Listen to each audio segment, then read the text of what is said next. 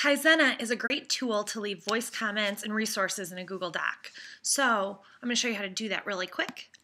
All you need to do is highlight the text in the doc that you want to leave the voice comment about, and then the pop-up appears with the type of feedback you want to leave.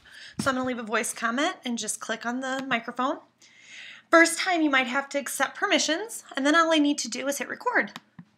How would you paraphrase this first paragraph?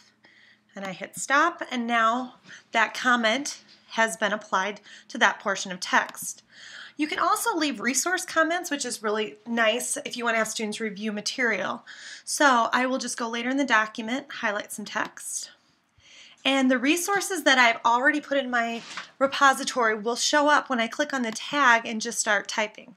So if it's comma splice, I can leave that resource.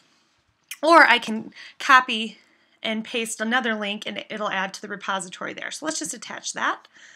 And now, once I get done marking up the document with the feedback, I need to share it. So I just select whoever I want to share that feedback with, and I can send an email, done, or I can select the person and post the link in Google Docs.